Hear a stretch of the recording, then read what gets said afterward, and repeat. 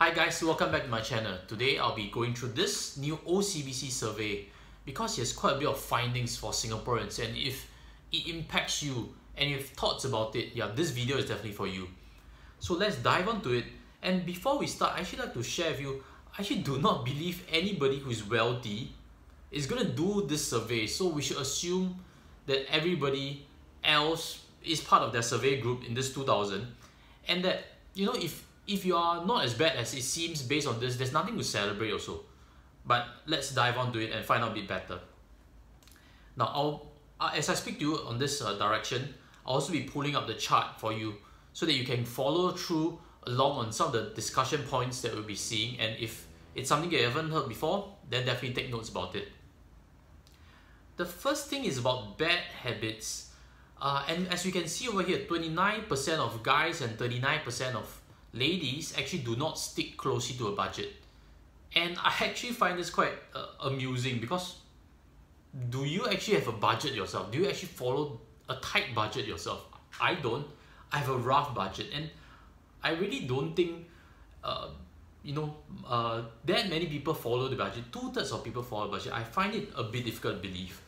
And in any case, in those 2/3, maybe a travel trip would have disrupted the whole budget. Maybe an unforeseen circumstances would have disrupted the whole budget. So I think this 2/3 of people having a budget is a bit unbelievable. We go to the next point about 1/3 of people, 33% of ladies, paying only the minimum credit card bills. Now, this is a bit hard to believe, because if a person is only paying minimum for credit card bills, that means the person, if it's you, do not have emergency fund, do not have like some savings behind, because credit card charges are about the highest interest rates that you'll be paying. You should always clear that off. Now, having said that, I actually think that there's two categories of people that would not be able to pay this credit card bill. They're only paying the minimum. The first category of people, based on my experience, is someone who is a lower income range. Someone's earning less than 2,500, and I've actually had this experience. I've met a couple who actually do not earn that much, and we met in Coffee Bean, and they were dining there, and one meal is easily $40–50. Now, that is quite hard to solve if you are in that situation, or if it's someone that is having this mindset issue, because if you overspend on everything, naturally you do not have the ability to pay off your bills. It all relates together. You spend excessively in meals, you spend excessively in transport, you'll be taking taxis all the time, and you don't prioritize paying off bills well enough, and that is a big mindset problem. The other category of people that pay only the minimum bills, and it's quite easy to solve, is those that are drawing a higher income. I've also known some, especially those in banking, whereby there's a lot of lifestyle spending, and that is actually much easier to solve. It all takes a determined approach to change lifestyle and to make sure that savings coming in and credit card bills are removed away totally. We move on to the third point over here. Excessively speculate for quick gains. This is a bit hard to believe, because I think maybe it's the word excessively. A lot of people speculate. Even I speculate on certain investments. I sold off my Astra bond after I got allocated units to it. I did not intend to hold on to it for a long period of time.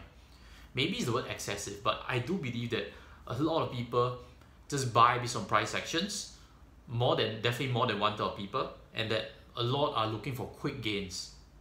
The fourth point, 20% or so people spend a large extent all above their means to keep up with their peers. Now, what does that mean? Spend a large amount. I mean, who would admit it? Who would admit that they are spending just to keep up with their peers? It is something that is very close to heart, something that's an identity thing. And is spending on makeup excessive? Is spending on good clothing, few hundred dollars piece of clothes, excessive to keep up with peers? Because your peers are looking good, you're looking to dress well also. Is that excessive? Or is something that is more difficult to admit, like buying a big car, like buying a big house, that is more difficult for someone to actually admit that they are spending above their means to keep up their peers, because they see their peers driving a BMW or Mercedes, they are looking to get a good car. They see their peers living in condominium, they are looking to upgrade. So I do believe that there's actually a lot more people that refuse to admit they are spending above their means to keep up their peers. Definitely more than this 21% or 19% that you see over there. The last point, 11% of guys borrow money from their friends or relatives, 13%. And on first glance, I actually trust this. That means that their OCBC is sampling across different income ranges. And if someone borrows from friends or relatives, I think this is a very clear-cut low-income situation. I've seen all walks of life, and someone who's drawing a higher income will find other means of borrowing. They'll be in the second category of borrowing from credit cards. It's only this 11 or 13% of people who are in the low income range and they don't have access to credit and they are looking to borrow from friends and relatives. Let's move on to the next point. 60% of age 30s are married. Okay, that is probable, but it also doesn't factor in that thing that in the next part of journey, I've seen also those in 40s, there's a lot of divorce situations, and maybe 30s is a honeymoon. So if you are married, work hard at keeping your marriage, because it's not a given that it can last forever. You need to constantly put in the work, and that's what I do also for my own marriage. Next part, 51% of people service a mortgage. Okay. But 30% are having trouble paying off the monthly housing loan installment. I find this quite hard to believe, because if you have CPF, you're probably paying off your mortgage using CPF. You should have a stash inside CPF that can buffer you. And that I guess anyone with one mortgage, even with one income source, it's also not difficult to pay off their mortgage. I think this 30% having trouble paying off their monthly installment is a bit unbelievable. I think it should be way lower. Maybe this 30% are people who have bought multiple properties, like business owners or even property agents. I know of property agents who buy 3 or 5 properties in different names, and that they are all relying on rental income to cover the monthly installment. And maybe in that situation, then yes, if there's no rental coming in, then there's a problem paying off the monthly installment. The third point, 31% having unsecured debt. Okay, this relates to the previous slide whereby there's people, there's 1/3 of people paying only the minimums for credit card. Then yes, 31% can have unsecured debt. Now let's move on to the next part over here. 69% have investment products. I think this part on investments is a bit hard to believe. I think more than 69% of people have investments done before. They have been to banks, they have met financial advisors. It's hard to believe that only 69% of age 30s have invested before. But the big question that I have for you is, having investments is one thing. Having a meaningful enough investment is another thing. Is having $3,000 or $5,000 invested good enough? Is doing only CPF investments good enough? Because that will qualify as 69% that have invested before. So think about that. The bigger question that you need to look at is having a right meaningful amount that's invested. And if the question is phrased that way, I'm sure the percentages will be a lot lower. A meaningful amount depends on your life stage, depends on your age, but quite clearly that amount needs to be at least 5 figures for it to be meaningful. Now 55% of people, the next part, have regular passive income. Now this is a bit weird, because 69% have investment products. 55% have regular passive income. Does that mean that, this difference of 14% only invested in CPF and SRS where there is no passive income? Or they bought stuff like land banking that does not have passive income? If not, that amount should be a lot closer in my opinion. The last point, review yearly with a financial planner, 54%. And I'm actually quite surprised by this, because I thought it should be a lot higher. There are financial advisors everywhere. I work as a professional financial planner myself. And I'll be surprised if someone has not met a financial advisor in the last 1 year. And usually the circumstance is someone who's an expat, or maybe someone who's a neutralized Singaporean. I've that in my private client list also. That don't have a network of close friends and relatives. They are doing financial planning and want to review with them on a yearly basis. But the main thing that I would like to share with you is actually this. You should not rely on a yearly review of a financial planner. You should looking at your own finances on a monthly basis. Are you tabulating out your monthly assets, tabulating out your monthly expenses, having a rough budget? You know, at the start of the video I said nobody has a proper budget, but having a rough budget needs to be in there. You need to look at your income growth or your asset growth on a month-to-month basis, because that is what I hear of when I listen to top entrepreneurs, listen to top investors. They look at their balance sheet on a month-to-month basis, if not even shorter. Let's move on to the next part. Those who find it tough supporting both parents and children in their 30s. I'm in this situation. Although my parents are self-sufficient, I still have to support my kid. And this first part, 31% having problems teaching their children about money. Okay, if that applies to you, fantastic. I have a lot of material on it. I'm on Instagram sharing how I teach my kid about money. So if you are interested to find out, go to find Josh_Tan_the astute parent on IG. I'll have a lot of pictures there and a lot of simple sharing.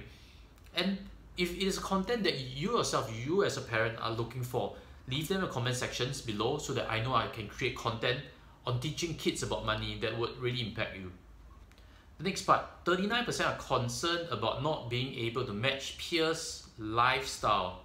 Is that a similar question to the one before? Let me look at it. Yes, 21% spend a large extent of their income to keep up with their peers. So this is a similar thing.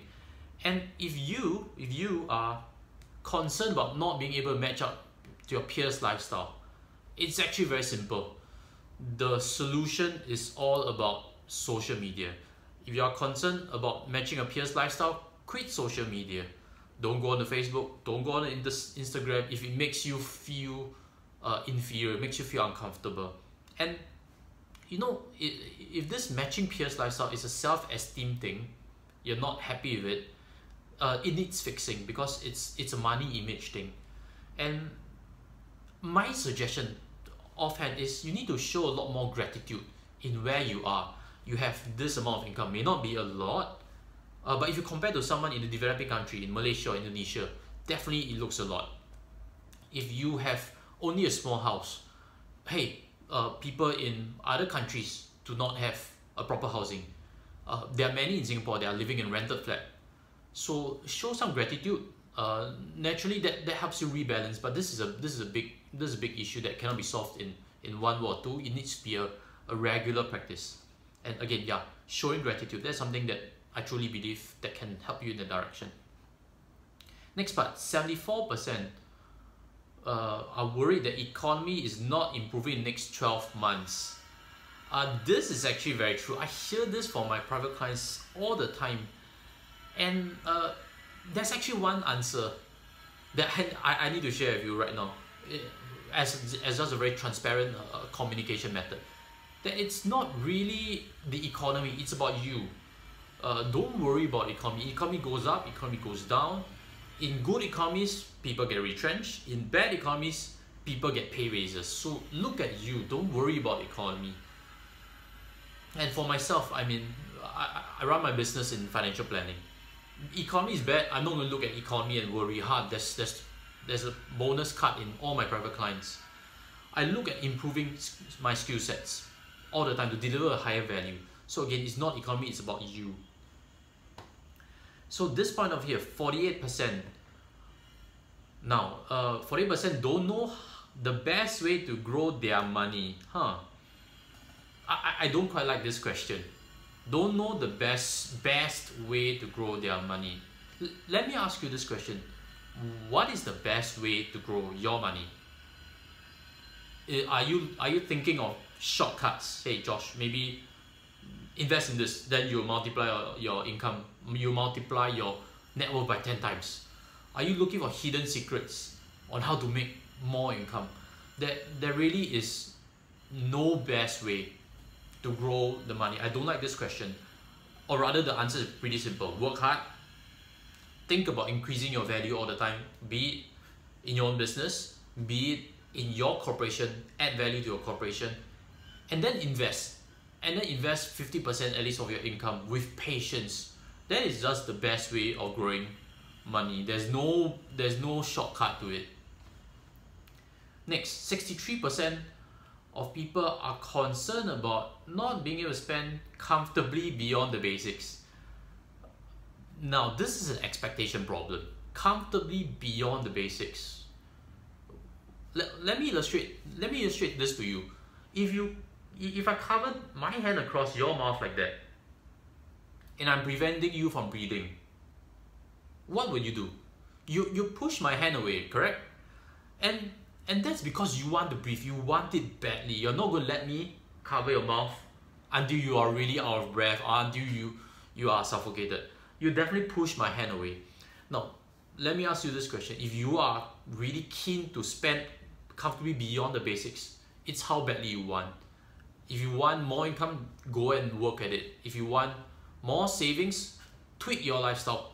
It depends on how hard you want. And if 63% are not comfortable with it, the answer I've given already. It's how badly you want. Next and final point, 22%, or rather this is only for those with unsecured debt.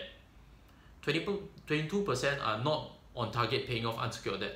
And actually, this is very simple. If you don't have unsecured debt, there's no need to explore in it.